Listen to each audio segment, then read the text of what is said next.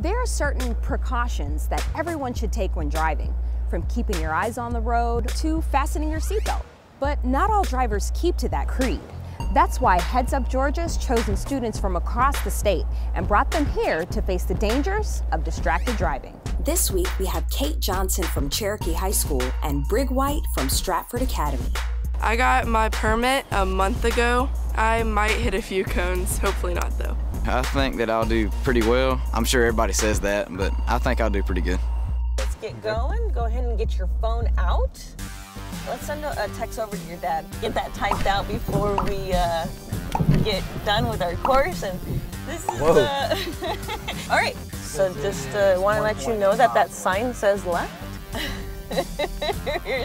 Remember, just kind of nice and slow will keep us traffic behind us. This is so stupid. Oh my Lord, this is crazy. Go ahead and get a message typed out. And make sure that we get it sent out. Oh, whoops. Keep going, we got traffic behind us. That sign said to the right. Oh, whoops.